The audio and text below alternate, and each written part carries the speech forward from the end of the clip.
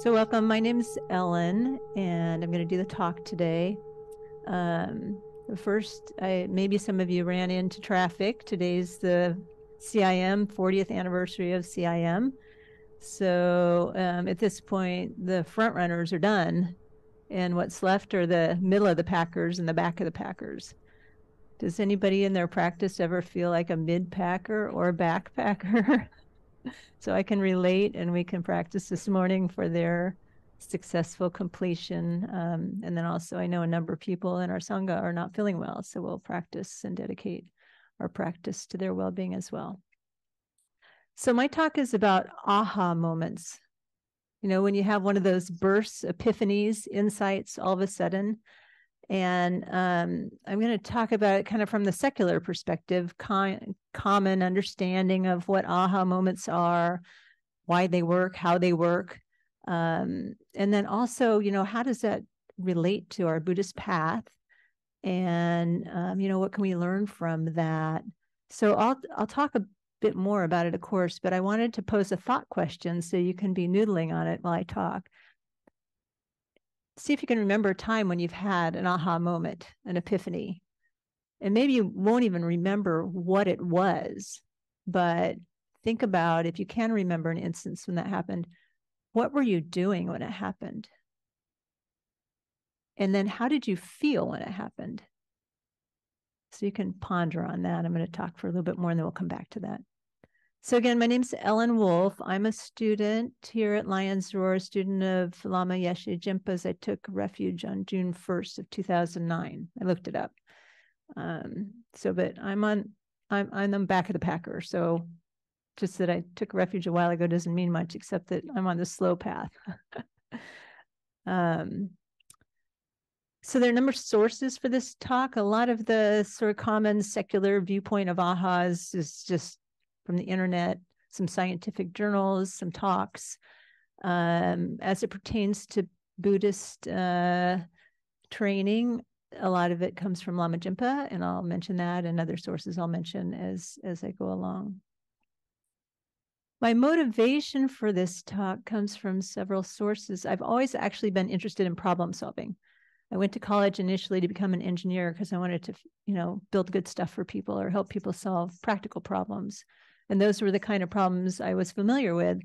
And then I started working in an organization, and I realized that sometimes organizations solve problems well, and sometimes they don't solve problems well.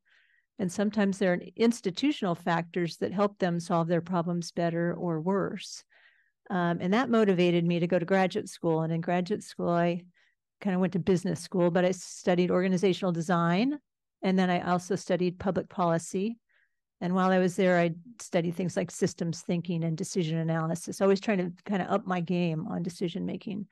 So I've always been fascinated about how we make decisions individually and as communities. So that's my primary motivation, I would say. But I also have a fascination in our Buddhist practice with connecting like day-to-day real life with deep Buddhist practices. For me, as a beginner, it's been beneficial to do that. You know, otherwise the Buddhist path sits over here and the rest of my life sits here, you know, and it's hard to reconcile them. And to the extent I can integrate them, then, I sound like I'm in a big tin can now, a submarine of sorts. To the extent I can integrate them, it makes it easier, you know, and it makes it feel kind of collectively whole. So I always get interested in like real life topics and how they connect with the Buddhist path. So I think that's my secondary motivation. And my third area is I've gotten really intrigued lately in the Buddhist path about this sense of like energy fields, you know, the world outside of us and how we can tap in. There's some like woo-woo magic stuff that I'm not completely aligned with, but to the extent I can tap into that in my path, it feels very powerful. So I'm kind of fascinated by that as well. Okay, so what is an aha moment? It is typically refers to the instance where you've been struggling with something and you can't get it, you know, and you are stuck. And then all of a sudden, later on, boom, you know, you get insight, an answer, a solution arises to you. Does anybody know who made common the phraseology aha moment? Oprah Winfrey did a talk on aha moments, and it sort of got into the slang mainstream. It was popular. And in 2012, actually, Merriam-Webster adopted it and stuck it in the dictionary. So that's kind of the aha moment being popularized. So back to the initial question, did anybody remember when they might have had an aha moment in the past that would be willing to share? Aha, you raised your hand. Oh, come on, Bill. It's more fun. It's more fun if we share. We get Connor to run around in his cross-country shirt too. That's good. Well, that's a challenge, but you got to hold it. You know, you got to hold it. Yeah. In the world, thank you. Yeah, I have depth perception problems. The aha moments as a creative in the world of content production, fluid, constant, ongoing, almost hard to measure. And so when you're in that space professionally, and the origin of that path towards the creative process starts young. I think you're always solving puzzles and curious visually. So for me, it's fluid. There's no beginning. There's no moment. It's an ongoing process. And so can you reflect at all about how you feel when it's working It's always for you? working. Okay. Does it feel good or does it feel bad? It'd be nice to have an off switch. Okay. Well, that's good. Maybe you can sell some of your ahas because some of the rest of us would like more probably. Anybody else? I think I saw hands. Susan. So my aha moment, the first one that popped in my head has to do with my practice. And it was a few years ago when I was going through a lot. There was a lot of turmoil and sadness and difficulty in my life. And I just was at a loss. I didn't know what to do. And I might have shared this before because it was such a profound moment for me. And I spoke to Susan Farrar, and she said, you need to do some metta for yourself. And that's something that was kind of new to me because I tended to do Tonglen or metta or Tara for other people, who are suffering, but never for myself. And she said, so think of 4 things that you want to give yourself, So I did. And I started, I was in really bad shape. And so I started doing that and giving myself this love and support that I wasn't getting, from elsewhere. So I gave it to myself, and I did it for, I think it took a few days, and then all of a sudden I just felt completely different. And I felt so light and joyous. But the thing that I really remember is I felt this love for everybody, and everybody I looked at, I just felt connected to. And coming here was amazing because I loved everybody, And it was really wonderful, that feeling that I had. And what was the last part of it? You wanted to know how you felt after that, or is that how you felt? Then I think I felt like that, but I also felt like, oh, this works. So that was really that's great. Good. Yeah, that was really good. There were some other hands. Yeah. I had an aha moment in I had 10 years of sobriety and then gone out for a number of years. Thought I could manage things, but then was trying to get sober again, and all of a sudden I had this moment where I realized that it caused me nothing, that it was just pure sorrow, that there was absolutely no relief from it in the alcohol, that it was poison. And it was weird. It wasn't intellectual. It was just immediate and complete. And then it was over. And do you remember what you were doing when that happened? Yes, I was out on a trail walking, and I had been listening to a series of talks by Geshe Losang Gyatso about Buddhist philosophy. And it was powerful. And all of a sudden I made a connection that I had never in my life connected before. And it was like night and day. Like the realization was so immediate that there was, and it was not a thought out thing. It was weird. And it sounds like it felt good, but it was done. It was done. Yeah. It was a turning point. Yeah.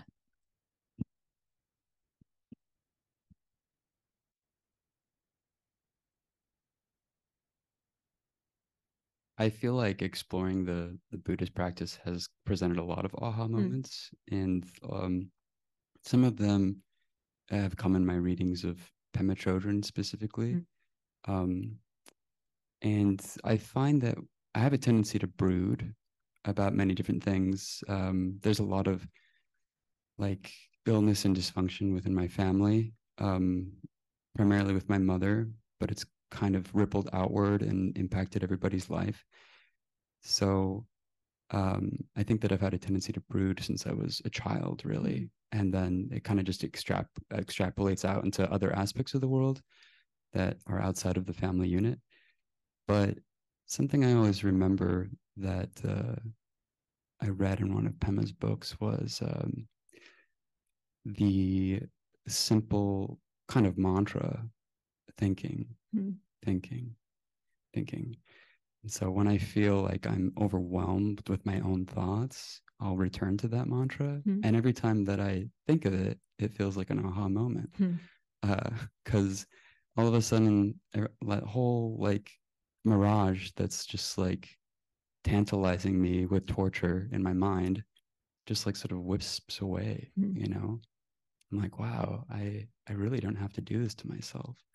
So that's kind of a recurring aha moment for me. How does it feel when you get reminded? A huge relief. Yeah. It's like, well, why am I hypnotized by these thoughts? You know? So good, thanks. Yeah.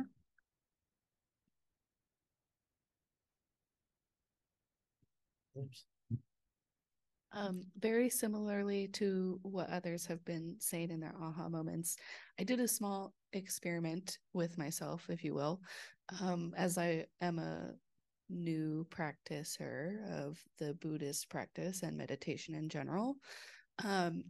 So I kind of went all in for a bit, you know, with my research on my personal time, thinking about it at work, coming in almost every day, guys. And then for some reason, like something had happened and I thought, you know what, maybe I can do this at home. I can entertain this kind of practice by myself. And I went a couple of weeks and I started feeling really low in energy. And then I was like, what am I doing differently now than I was a few weeks ago when I felt lighter? Oh, well, I stopped going to practice and I stopped showing up in the community, which is vital for me in my energy space, having the community. And when I return, which is now more frequently, and I do not take as long of breaks, like days away, guys, I just realize every time that it's like, the thing is that I need to be connected to the community who's doing the work. And it's an aha moment every time I show up. It's so kind and nice.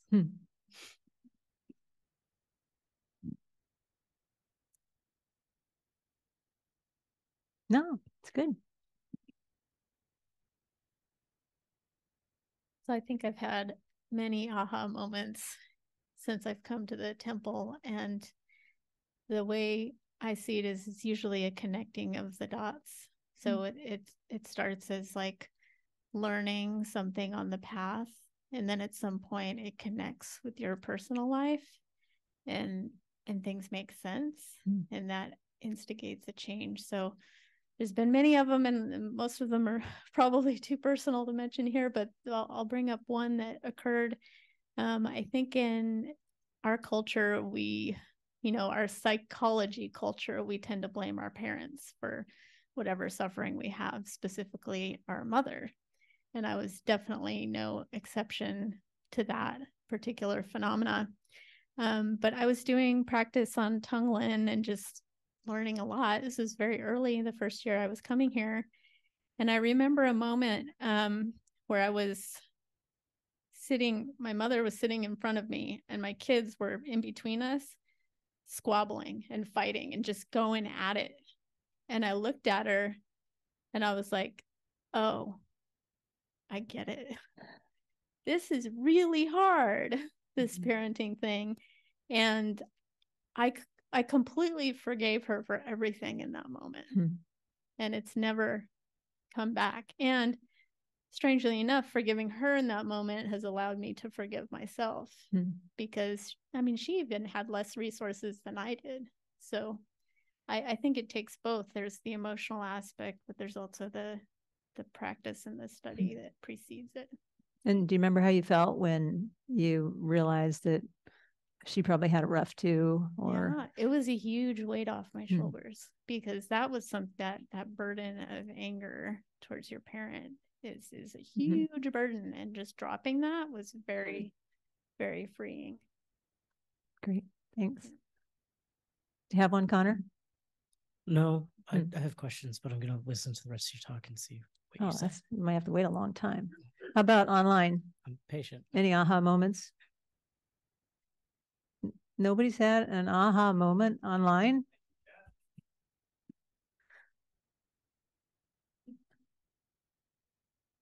You want to raise their hand or unmute? There, Susan, thank you. You're welcome. Yeah, I mean, I have them all the time. And, you know, it's interesting.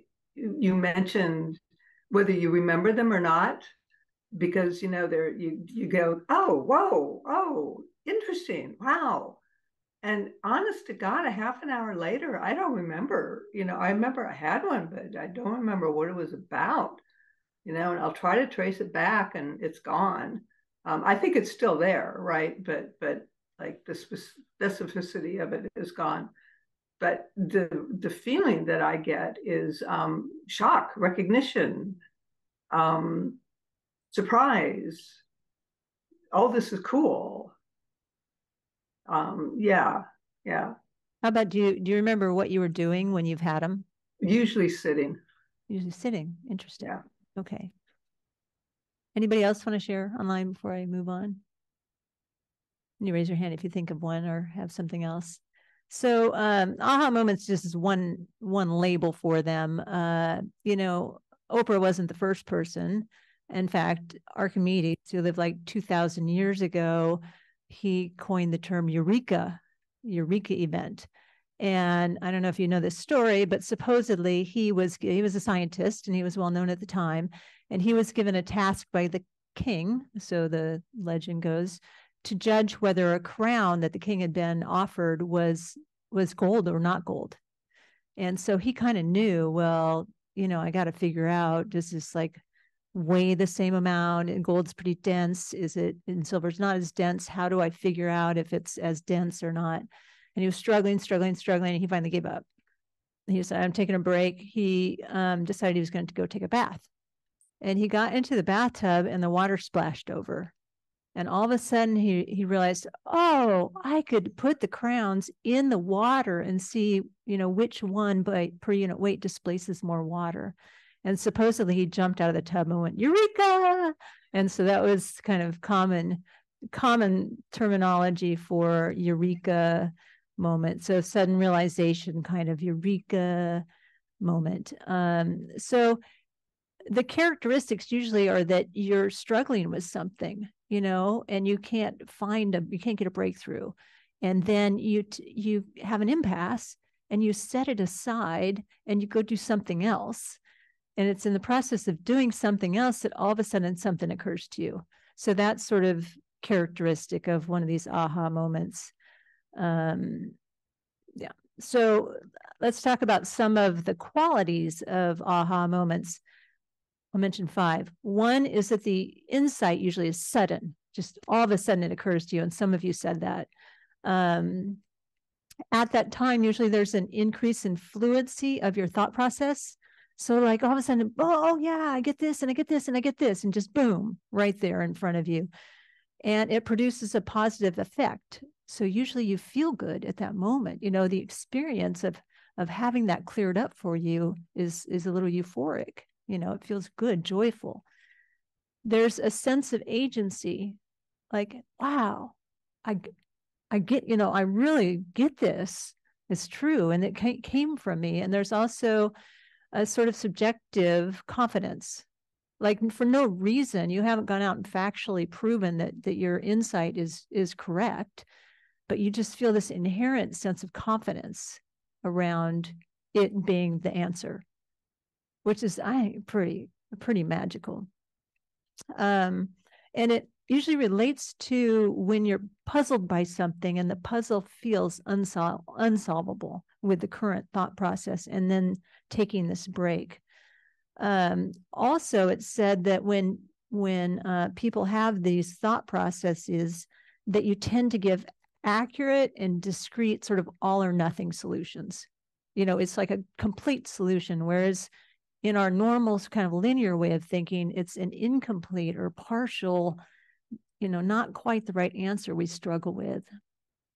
So, you know, you have to have this impasse, and then you sort of shift to a second phase. And some of you said this, like Jen said, I was hiking, or somebody says, I'm sitting. You know, normally I'm mad at my mom, but, you know, when I sit or I do this metta practice, you know, then things occur differently to me. So it's usually a shift in activity from one thing to another. And there have been some studies on this. In fact, some researchers have done MRI studies to look at the brain, and there tends to be a shift in the part of your brain that's being used from kind of the linear thought, sequential thinking, to a more open part of your brain, like left side to right side. So, you know, sort of, I think the situation is you're mentally fixated on a certain problem and you apply to it some limitations. You think the solution set is within a kind of bound set of space. And then when you give up on that and you go do something more freeing, then that drops and it makes available to you solution alternatives that you wouldn't have thought of before. So I think that's pretty interesting. And I mentioned the MRI studies, they show it, your thinking shifts from the left hemisphere of your brain to the right hemisphere of your brain during these aha moments. So that's some of the kind of mechanisms, what's going on. So this is interesting. And of course, I'm interested in your joy and your ability to solve the problems in your life. And we're all interested in that for other people. But how does it relate to our Buddhist path, you know, and what can we learn from it, and how can we leverage this, or, you know, have it synergistic with our practice? And, you know, in this aha moments, you can go on the internet and there are endless presentations, videos and whatnot about them from a secular point of view. But I think the real juice is understanding from Buddhist perspective what's going on. So, but maybe you heard some parallels. And of course, some of you said that it happens when I practice. But when we practice, if we're practicing shamatha meditation, we're tending to let the mind calm, you know, and part of it's all this turning thinking that we normally do in our everyday life. We let it calm down and it lets that creativity come through. So I think it's part of the practice is to do things that are conducive to these kind of moments. So another question for you, did any of you, when you started practicing meditation, happen to notice that some amazing things started happening in your life? You know, and maybe not when you were meditating, but you're meditating, and then all of a sudden just these like things start happening in your life and you're, well, this is interesting. I mean, it happened for me like that. Maybe some of the rest of you have that.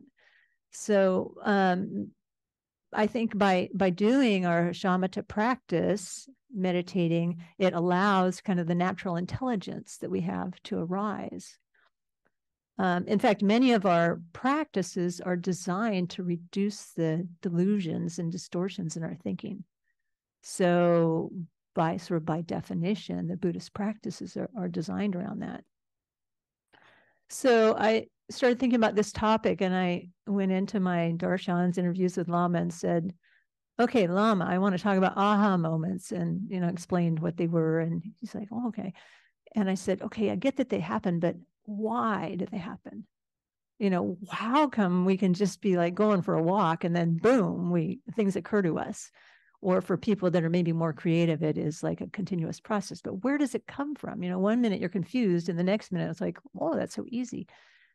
And he said, well, you get the answer because you always knew it. Well, that's pretty cool. But okay, but why 1 minute do we not know it, and the next minute we know it? And he sort of said, basically, you have in your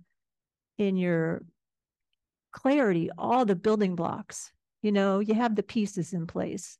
You have all the building blocks you need. And when you get to that sort of Zen space, the right causes and conditions, then they go together, which is pretty cool, I think. But that level of consciousness is not available when we're fixated on something. So the trick is to break that fixation. And, really, since I started dwelling on this, many facets of our practice have shown up as being relevant to this question. In Trungpa Rinpoche's book, Crystal Clear, some of us read that recently, he talks about fixated qualities of everyday mental images. And even though conceptually we're taught that these may be empty, they don't exist from their own side, they still show up as being really solid, So life shows up to us like that, like, oh, I have to do all these things today, and I don't have any time, and I got to get up early, and I haven't got enough sleep. That's how they show up, even though conceptually we know that they're empty. And in one discussion Lama had with some of us, he talked about the difference between recognizing and knowing, and he said that these things of spontaneous nature, they essentially unstick the envy identity. When we get outside of ourselves, then it allows for this creative space. And it was interesting, he said something at the retreat. Several of us got to go to the retreat that we had at Lotus View Ranch a few months ago. He says that even though we have these crazed ways about us, that our essential wisdom never goes anywhere. It's always there in the background, So it's just a matter of accessing it and trying to calm down that crazed nature. In another conversation, Lama talked about just this recognition, seeing things as they are. And I think that's what these ahas are getting at, is really being able to see the essential nature of things without being confused, or otherwise deluded in our thinking. And I think when he was talking about recognition with some of us, what I got out of it is that it feels really good to all of a sudden recognize something, like what popped into my mind when he was talking about is when I come home after being gone and my dogs see me, especially the one dog that's a Brittany, his tail will start wagging. And then when I see him, I just I smile. You can see it in my face now, thinking, I smile. It's joyful to recognize something. And I think that's what these aha things are about, when we can really cut through all the nonsense and really reverberate with our basic goodness. It's a different than knowing something, but just like recognizing it. Bradley Jorgen, who's not here, I think he's sick today, and I recently did a retreat sponsored by Land and Medicine Buddha with Yangtze Rinpoche. And he talked a lot about calm abiding meditation and how it calms all the mental factors. In fact, all 51 of them. He made a point of saying there are 51 mental factors. And he said, Yangtze Rinpoche said, Shine, or calm abiding meditation, is the container. And through that, there is wisdom in the analysis. So more ability to sense the nature of reality when we're in that container of calm abiding. Within that stability, the process of analyzing can be much deeper. And that's pretty cool, I think. So I have another like tangential topic I was going to offer, including a video, but I wanted to stop here and see if you had a reaction or thoughts or anything to add. I have a question. Yeah. You had a question before, huh? You were Yeah, just waiting. well, I was just waiting to see if you addressed it. What do you think the difference is between an aha moment and sort of the standard Buddhist philology of insight and realization and enlightenment? Well, I think they're very similar, if not the same. I mean, that's sort of the conclusion I have in this whole study, is that in our kind of untrained life, we're mostly crazed, and once in a while we get aha moments. I think the Buddhas live in the aha moment space all the time, clear and knowing, understanding all the time. They don't have all this craziness that prevents them from seeing reality. That's what I think. I don't know if that answers your question. No. Did you expect it to be more complicated than that? No. Okay. Linda. Oh.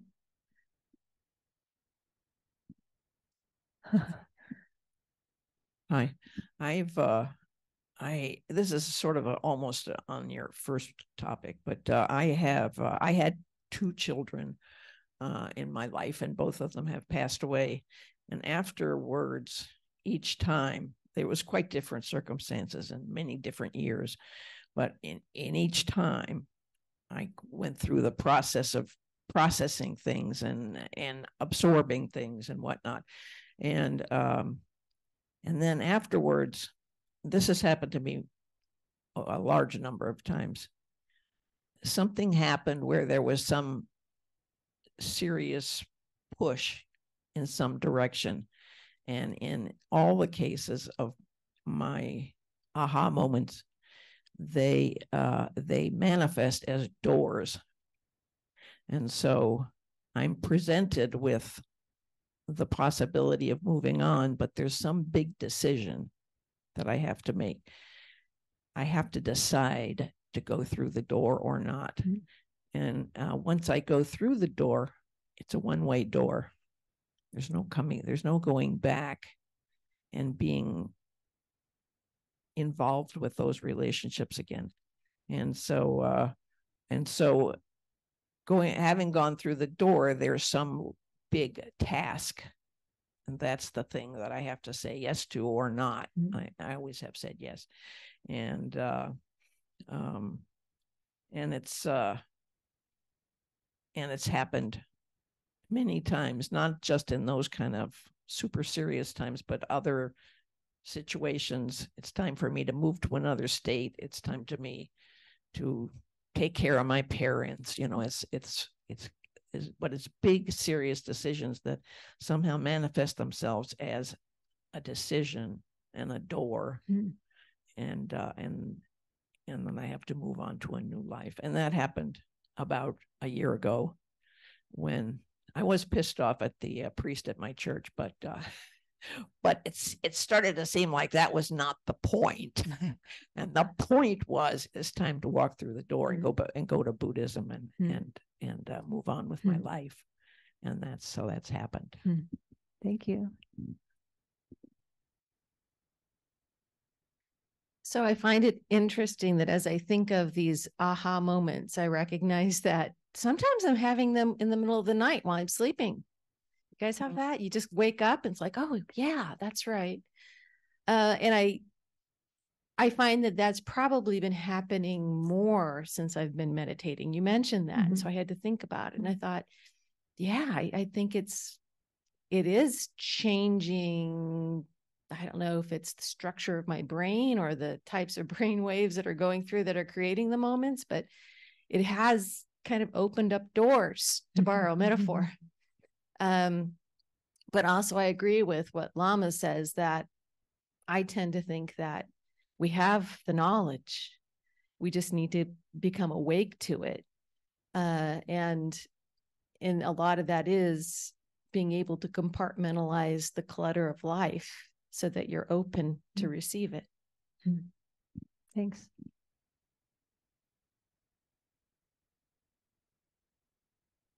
Anything from Zoom land?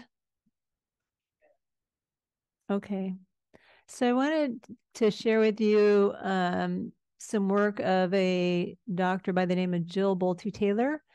I don't know if any of you have heard about her. She's a brain scientist, basically. And actually, I read her book called Stroke of Insight, and it's really what motivated me in this talk to be thinking about her experience and her kind of revelation and how it relates to things. And so I could tell you more about her, but she's done a TED Talk. It's quite famous, so maybe some of you have seen it. And I thought I would just try to share this TED Talk and she can talk about herself. So a couple of things about this. I've noticed for the people on Zoom that sometimes when we share audio-visual stuff, it doesn't always come through well. So I hope it comes through well. And we've added subtitles. So even if it's a little choppy, hopefully you can get the message. And otherwise, you can find the TED Talk online. So apologies in advance if you lose some of the information. Also, it's a bit long. It's like 18 minutes and we've been sitting a bit. So if you want to get up and stretch during it or walk around, I encourage you to do that. And then my last warning is it has a few little bits that are a little graphic. So I found myself wanting to kind of avert my eyes a bit when they come. She's a brain scientist. So with those warnings, I'd like to share the video. So I don't know how well that feels online. I know you had to mess with it a bit, but I think we got most of it here. Well, why did I pick that video? I mentioned that inspired me in this talk, so that's one reason. But I think it's kind of cool in many respects. One is that she's not a Buddhist, she's a scientist. But she came to some amazing revelations in this process of what happened to her. And I think there are a lot of parallels with what we've been talking about in the left brain and right brain. And the other thing I really like about it is not just like accessing what we know inside ourselves and our experience, but it's like you can tell she sort of embodies that she taps into something really big. So really this processing reconnecting stuff that's seen outside of our own, what we think of as our own consciousness. The other thing that I like about it is that it's not a matter of, we being logical thinkers and a break from that and we do some meditation and we go for a hike or something and we have more, Zen to our thinking and we get more insights. But these things exist simultaneously. And I encourage you, if you're interested, to read her book because there's a lot more detail. But she wrote a follow-on book, Whole Brain Living, where she even talks about 4 different quadrants in the brain and these different personalities to the brain and how with training, you can move back and forth between these spaces, so they all exist at the same time. And I think that's kind of cool. And I wanted to talk about that a little bit with respect to the path as well, because the Lama alludes to this as well. He said we need both the logical brain and experiential thinking. We need them both, that our mind has this pulsating quality. And maybe some of you remember him saying, others of you remember him saying, it's like a sine wave, this movement in and out, and we're always kind of flowing with this energy. At the retreat, he said our fundamental awareness doesn't go anywhere. I kind of mentioned that, but rather that the energy sort of pulsates with this wave quality. He said, discontinuously continuous. The mind appears and disappears, so these modes are flowing in and out. And that we hover between knowing and not knowing, and that's a very useful space. He said, it's like bouncing on a diving board or surfing. Conceptual awareness, but then that conceptual awareness dissolves as it's happening. And I think he means that we shouldn't get stuck on these limited concepts.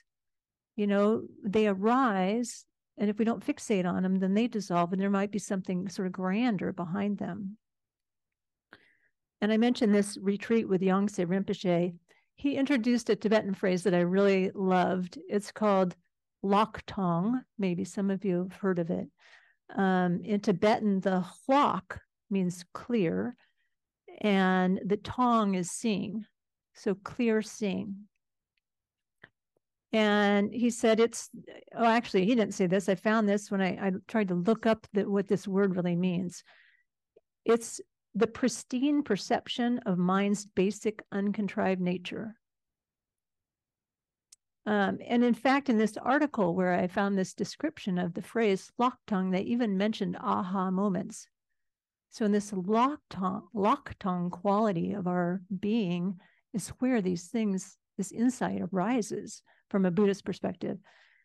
And with loktong, the mind's not reaching or grasping for anything. There's no real frame of reference, really. And therefore, it can tap into more untold wisdom in that space.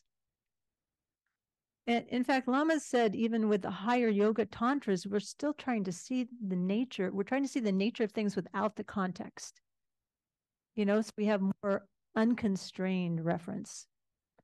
And Yangtze Rinpoche emphasized the interplay of Shine, or calm abiding, with this loktong. So this flow, which I think is a lot like Dr. Bolte Taylor's experience of moving back and forth between the hemispheres. He said, analytical awareness, loktong, arises through the state of calm abiding, Shine. And through analytical meditation arises calm abiding. So, I would think of it as kind of going one way, but it's mutual. And he said, like waves, again, like Lama says, waves. And he said, with the Shine and loktong, there is wisdom in the analysis, more ability to sense the nature of reality. And then with the stability, the analysis can be much deeper, which I think is what yields these aha moments. He says, loktong has full awareness because of the Shine, because we do the calm abiding practice. Full visibility, 360-degree view, he said. Perfect analysis. So I think Lama and Yangtze Rinpoche are saying the same thing, that all of our mental factors are working harmoniously and they're synchronized. So I think that's kind of the trick. So, both from Dr. Bolte Taylor, who was just a scientist that had an experience, and our lineage teachers are kind of saying the same thing. And you get an appreciation for the depth and breadth of what's available when we train to break from our very limited thinking processes. Okay, so wrapping up.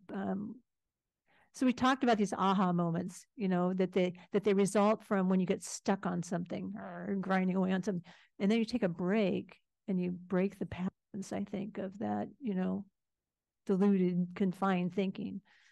And we're moving from left hemisphere to right hemisphere thinking in that process, or functioning. And then it taps into this clear and knowing quality of the mind. So we talked a little bit about Lama's explanations and those lineage teachers, about recognition and insight in the path. And then Dr. Jill Bolte Taylor's video, where she really personified what's available, when we can break free from those limited ways of thinking. And then with training and dwelling in that space of insight, many of you said in the first 5 minutes of this talk that through meditation, you've had more of these moments.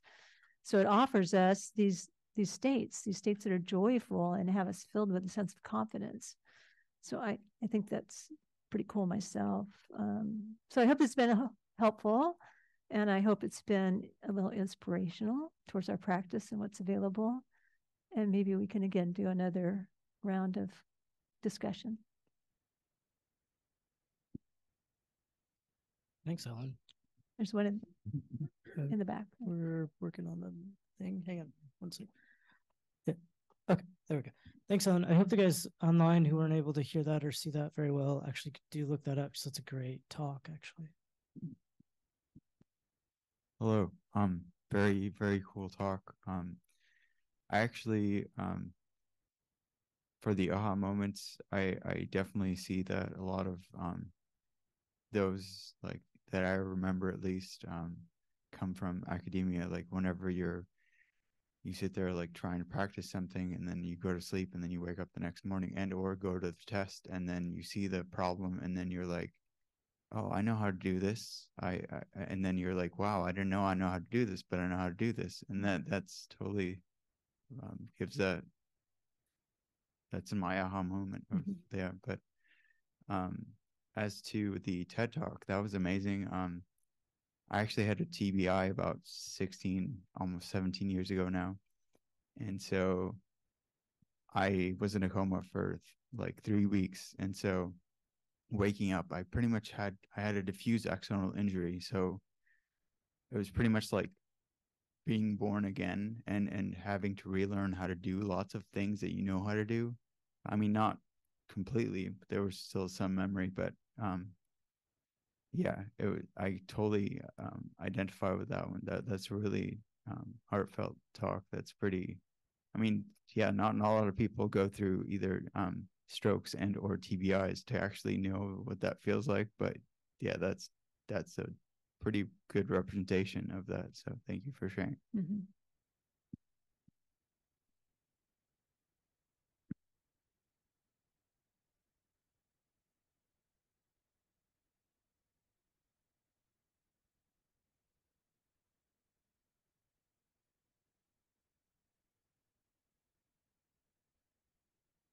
Thank you for sharing that video. I was really inspired by that as well.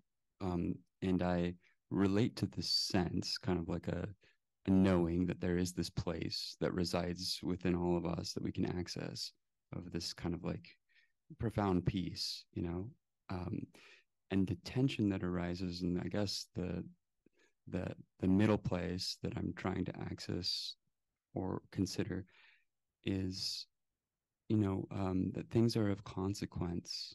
Certainly suffering is of consequence. It's, you know, the thing that we're all working to resolve within ourselves through the practice. And there is this funny tension, maybe it comes up periodically. I feel like so many people have presented this question, but how we actually address the things that need to be done and give value to like a task or an objective or an outcome without being attached to it. Some people find like there's a tension between hanging out in this place of peace where potentially nothing gets accomplished, or going through those kind of emotions that trigger you to act, you know, the anguish, the fear, the anxiety, the feeling of pressure. And I wonder how you reconcile those two things in your mind, kind of like the impetus to act, but also being at peace. You know, does it ever paralyze, does it ever keep you from accomplishing things, kind of like remaining in this kind of peaceful state? You're asking me personally? I mean, I think that's the challenge, right? And if you read Dr. Taylor's book, you see she struggled with that a lot. She talks about a little bit, but in the book she talks about she didn't want to come back.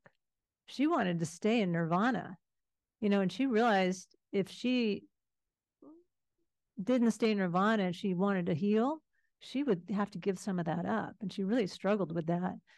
But I think that's the trick, you know, and sometimes we talk about relative bodhicitta and absolute bodhicitta. You know, absolute bodhicitta, sure, if we're enlightened, then everything's, you know, so euphoric and nirvana, but we have to function in the real world too, or even the Buddhas come back to be in this real world because there's so many of us walking around living in it. So we get the chance to practice relative bodhicitta too, you know, to figure out how to be empathetic, open, spacious in the day-to-day life. But I think that's the trick, is how to tap into that openness and still do the daily deeds, you know. That's really the trick of the bodhisattva, I think. So I don't know how to do it yet. When I'm a Buddha, I'll come back and I'll let you know, but it might be a minute. So I don't know if others have thoughts about that. But I think you hit, I mean, and that's where the juice is, I think, the opportunity. And I mean, that's our edge, right? Stepping onto that edge, that's where the juice is in our practice, I think. Isn't sort of in a way all of this about that edge, right? Like the edge between comprehending what's going on and making sense of what's going on, right? I mean, there's sort of that. I think a lot of people said that they were meditating, or, you know, you take a nap to be able to figure something out. So taking off, you know, looking out over the edge because you've eliminated something. You've eliminated your regular thought process, or your anxieties, or your depressions, or your grasping energy, to be able to have a, sort of that edge experience of, oh, what else is out there? What else can I see? What's on the other side of my own process? So it seems like some of this is always about where that edge is of everything. Yeah, I mean, I think the masters have just done so many practices to try to get rid of the fixation, and the grasping, so they can live more in that sort of open and clear knowing state while going through ordinary life. I mean, that's what motivates me about this, is all those practices to purify and get rid of obscurations and all that. They give us the possibility of being in that state more while doing, interacting with in left brain. So good question. Sorry for all of you on Zoom that didn't get to hear the TED Talk.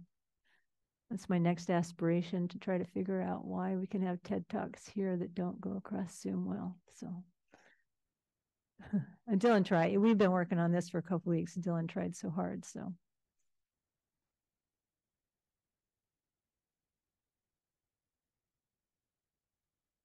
should we wrap?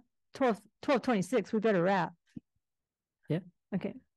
Maybe a couple quick announcements. Yeah, please. First, cookies, holiday cookies, talk to Susan Farrar, or info@lionsroardharmacenter.org if you want to help out with that.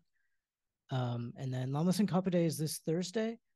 So we're going to have celebrations Thursday evening, and then also next Sunday as well with Lama. So Lama is planning on being there for both. Great dedication, Gunda Namcho. And I think we decided the Thursday one will not be simulcast, right? It'll be not Zoomed, but may or may not be. But Sunday will. Okay, yeah. So Thursday is in person only. So come Thursday. To a question about Lamas and Kappa Day. Cookie question. Can I do a quick cookie thing before you end? Go ahead, Susan. Yeah. Okay. I think Connor did mention cookies. So we're doing the cookie distribution in just 2 weeks. So I'll have something in the Roar next week, but we're going to need many dozens of homemade cookies. So anybody who is interested in contributing 2 dozen, 5 dozen homemade cookies, probably it would be great if they could be at the temple in the kitchen by either Friday the 15th or in the morning of Saturday the 16th, because when we will distribute them, pack them up and distribute them, will be the afternoon of Saturday the 16th. So also keep in mind, if you're at all interested in helping with packing them up and going and knocking on doors and saying happy holidays to our neighbors, there will be I'll need maybe half a dozen to 8 people to help me do all of this stuff. So that will be early afternoon on Saturday the 16th. I'll have more in the Roar later. So thanks. And anybody who needs to contact me, please do.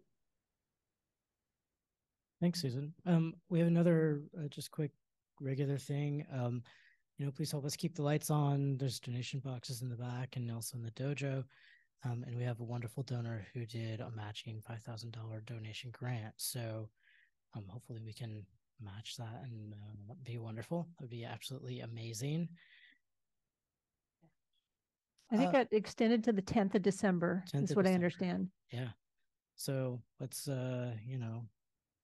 be loose with our pocketbooks, even though there's no alcohol involved. We can still make some great donations and help a worthy cause. We're all benefiting from this, and that would be great. Thanks.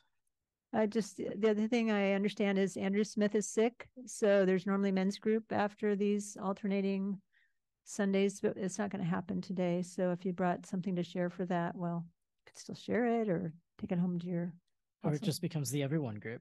The everyone group, We all yeah. chat.